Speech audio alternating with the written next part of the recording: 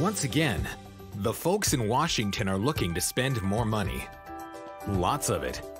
Like over $3 trillion worth. Whether you think the spending projects are worthy or not, one thing is certain, it must be paid for. Which means taxes will rise.